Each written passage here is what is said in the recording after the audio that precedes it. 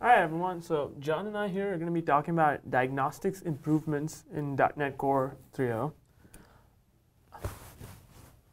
So I'm John Salem. I'm an engineer on the .NET Runtime team, and I work on Diagnostics. And I'm Saurabh Shirhati. I'm a program manager on the .NET team. So let's go ahead and get started. So this is what we're going to be covering today. We're going to talk about new features in the runtime, which is the new diagnostic server that allows us to egress this rich diagnostics information and the IPC protocol it speaks. We'll also cover the new diagnostic tools that we've built, which will allow you to consume this information. We're going to go over .NET counters for metrics, .NET trace for collecting traces. We're also going to visualize sample CPU stacks using SpeedScope that we collected with .NET trace. And we're also going to look at .NET dump as a way of collecting and analyzing process dumps for .NET applications. And then finally, we'll just recap and tell you how to acquire these tools so you can do what we showed you today during the course of our talk. So for the 3.0 release, we've added a diagnostic server into the .NET Runtime itself. So it speaks across a transport protocol depending on which platform it's going to be, a named pipe on Windows or Unix domain sockets on non-Windows. Now it speaks a custom IPC protocol, and we've built some tools on top of that protocol that are capable of, like Saurabh said, creating dumps on Linux, attaching to the event pipe, as well as attaching profilers. So if I understand correctly, you've prepared a demo for us today. It's an image processing app that's had a few performance issues that you ran into as you were building it. Yep. So we're going to run through the tools, and we're going to solve your issues, and everyone can see how we use these tools to solve your issue. So can we jump over to John's computer right now? Oh, perfect. Yeah. So you see here the beginning of a basic little console app. All it's doing is taking an input image, in this case the headshot for the .NET Conf, and outputting what we call a PPM file. Now this is a classic image format. It's very, very simple. It's just a couple ASCII characters as a header indicating what it is, followed by every pixel written out in ASCII plain text delimited by some white space. Very easy, classic CS 101 type assignment to generate these files. So can we go ahead and have a look at your app run? Yeah, so let's go ahead and run it. So John's just running his application, and he's going to start it up with the image that he just showed you. As you can see, he has a couple of transforms that he can run, and he's going to run the aptly named ppm slow transform because, well, it's a little slow. And as you can see, no matter how long I talk, this thing is still processing just one image. So John, how do I get more visibility into what's going on? So this is like my 10,000 foot view of the world. I first want to know that there's something wrong. So how do I get these metrics when your application is running? So we already know it's slow, but the runtime produces a whole bunch of other interesting data that we can take a look at using one of our new tools, .NET counters. So John's just going to go over in another terminal window. He's running .NET counters, and he's going to pass it the process ID of his already running application. So once it loads up, you can see that he's out of process connected to his existing application, and he's getting live updates to event counters.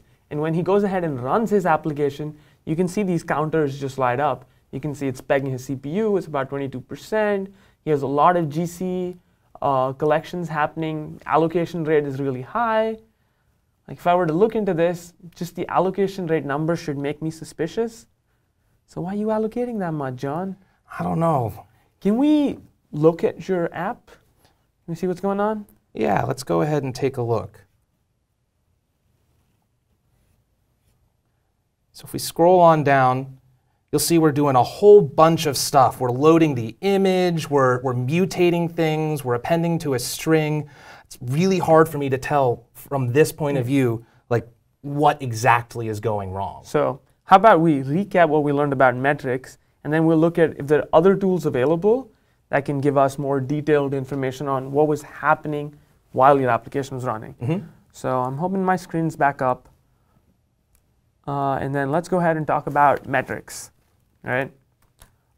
So the .NET runtime and ASP.NET Core both emit event counters, and you can customize custom event counters using the event counter API.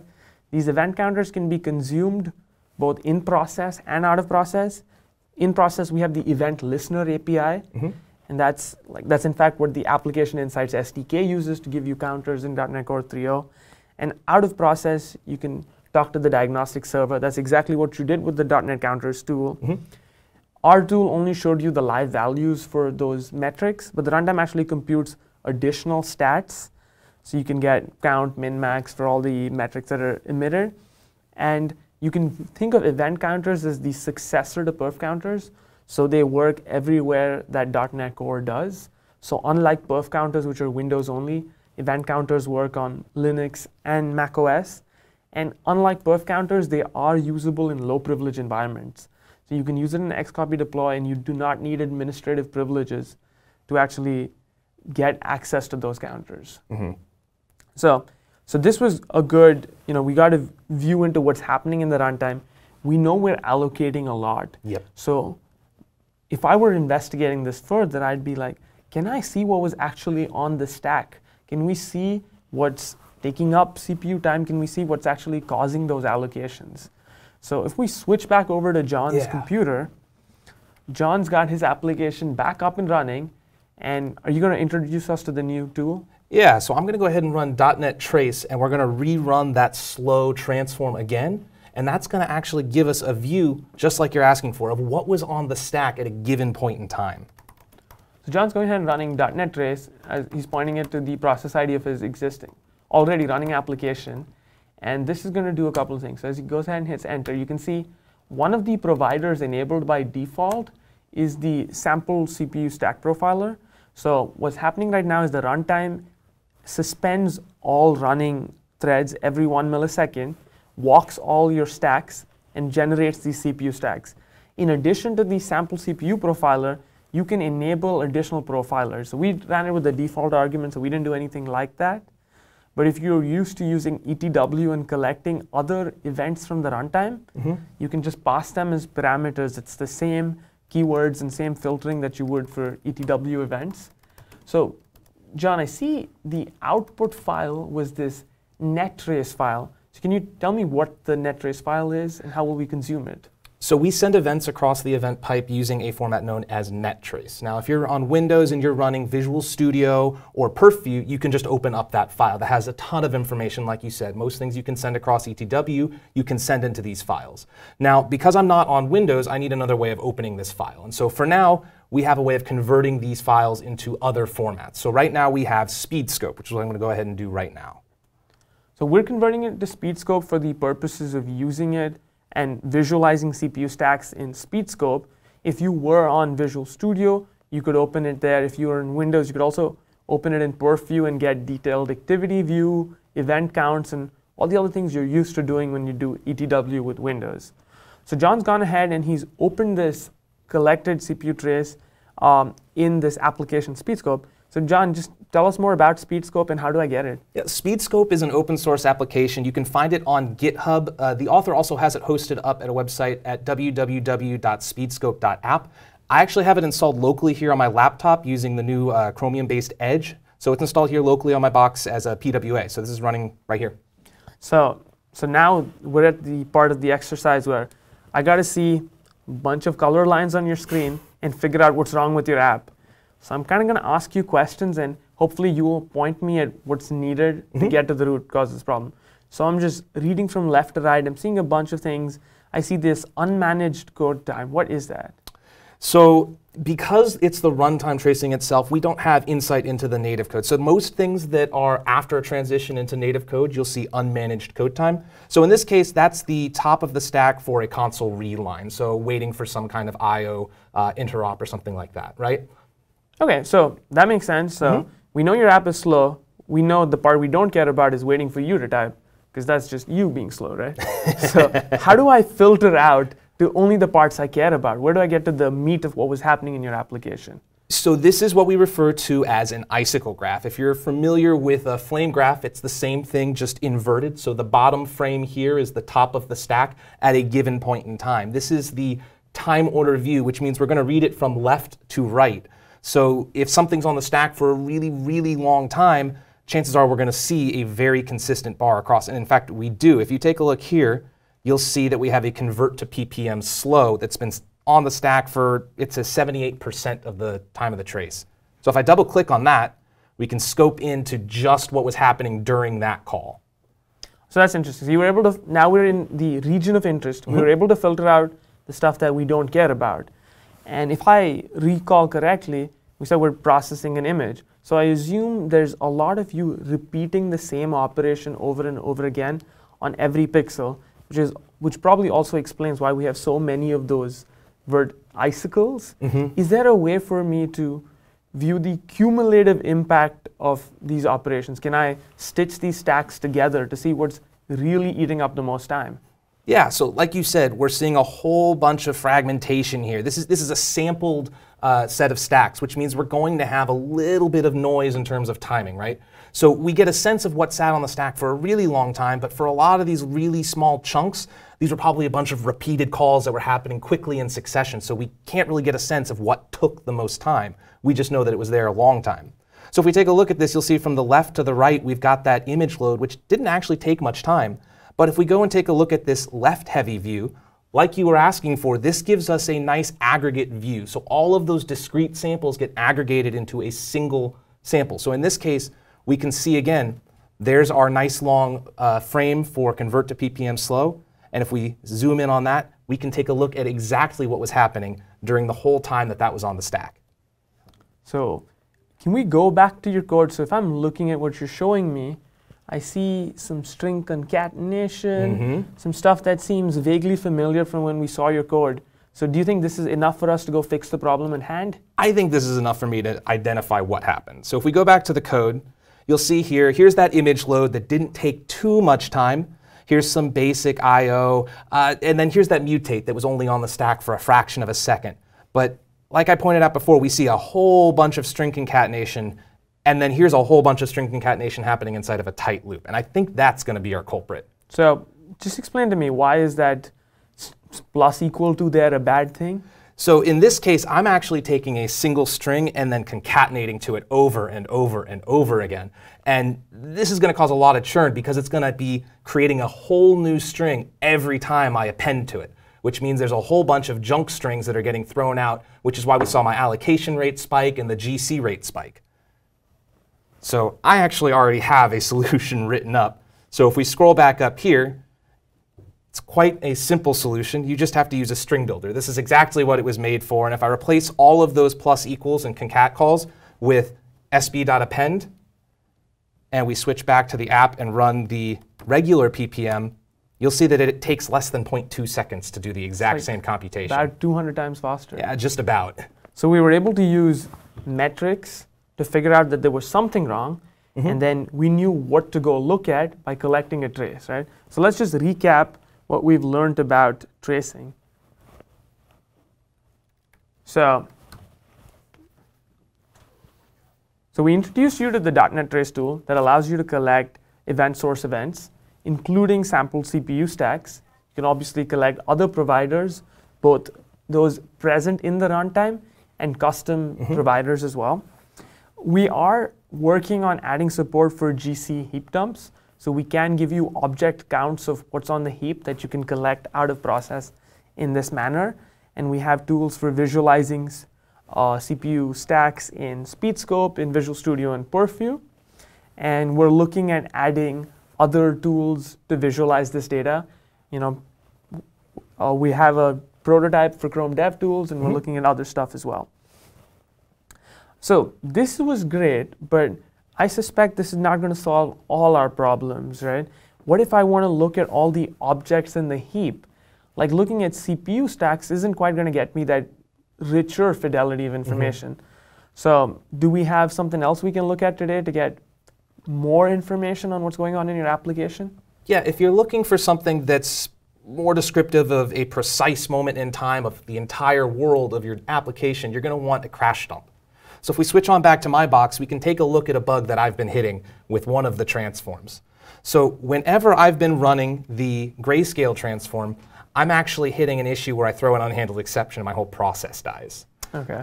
So I could go and load up a few different dumping tools, including our new .NET dump tool, but it's happening a little bit faster than I'm capable of hitting the keys. So let's go ahead and run my grayscale transform. And it's pretty instantaneous.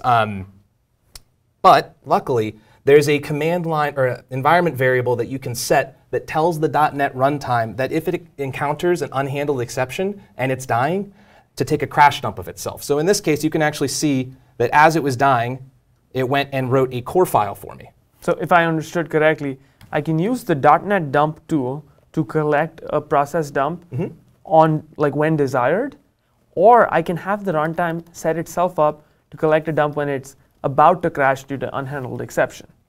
Yes. So that's great. Now I have a core dump. How do I analyze this dump? How do I actually introspect what was in memory at that time and what is possibly the cause of my error? So .NET dump has another command, subcommand on it called analyze. Now, if I run that and point it at the dump that we just collected, you'll see we get this nice little REPL environment. So let's take a look at what we can run here. Now, if you're familiar with .NET Diagnostics from the past, you might recognize pretty much all of these commands. These are the commands from SOS. The REPL that I'm getting here in the .NET Analyze subcommand is actually a hosted version of SOS that's reading my dump that I just took and was placed in that directory earlier. So for folks who aren't familiar, SOS is a set of debugger extensions that we shipped. It allows you to introspect .NET structures in memory and reason about it. Initially, it shipped in Framework. It shipped as an extension to WinDBG, but now we've hosted it inside a console application. Because we have a WinPE reader and we have an ELF reader, we can read these memory dump files ourselves, introspect the memory, and give you more rich information about it. So can you find out the exception that occurred, John? Yeah, I can use the good old print exception command here. And if I just type PE, it'll go ahead and show me that we hit a system overflow exception, that I was doing some kind of arithmetic expression that resulted in an overflow. It even tells me that it happened inside of the convert to grayscale function. So let's go ahead and take a look at what might be the offender. And John just showed you running PE, but you can run dump obj or dump heap, or the newly added SOS command for dump async that can actually walk the heap and stitch together async stacks. So definitely recommend you try that out. Lots to explore in that tool.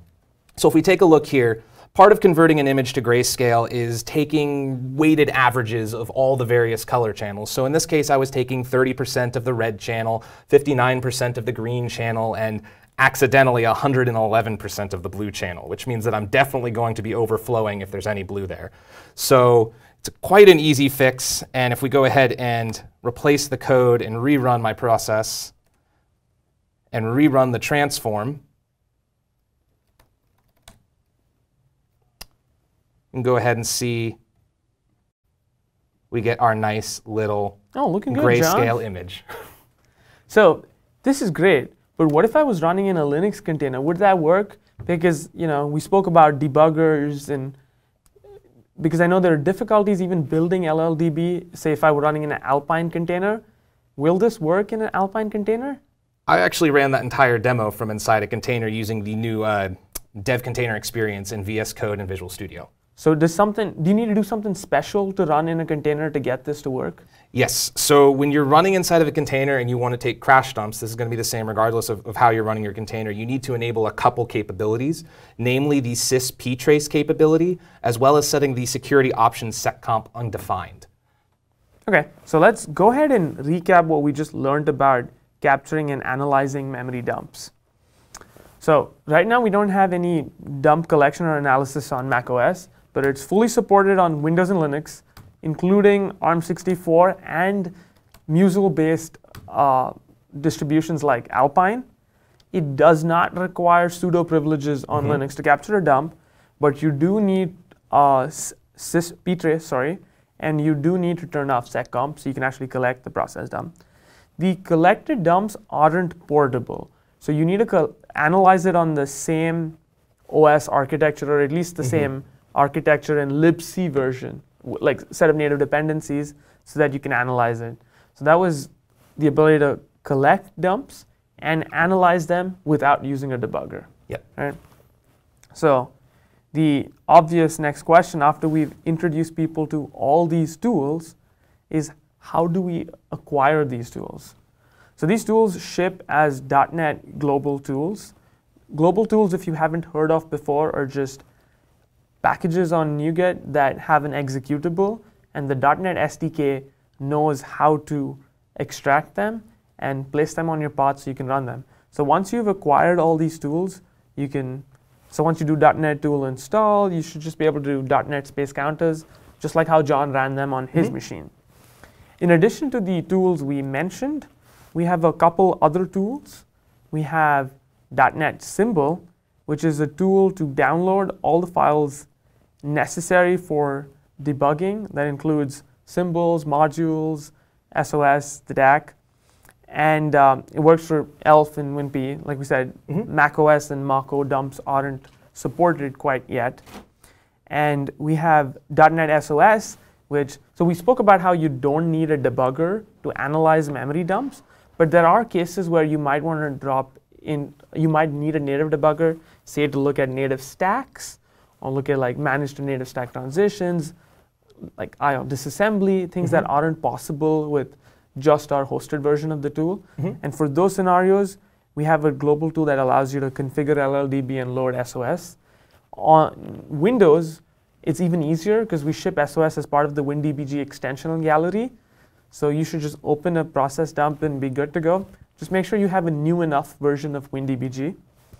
And with all those tools covered, I think we're ready to take questions from people.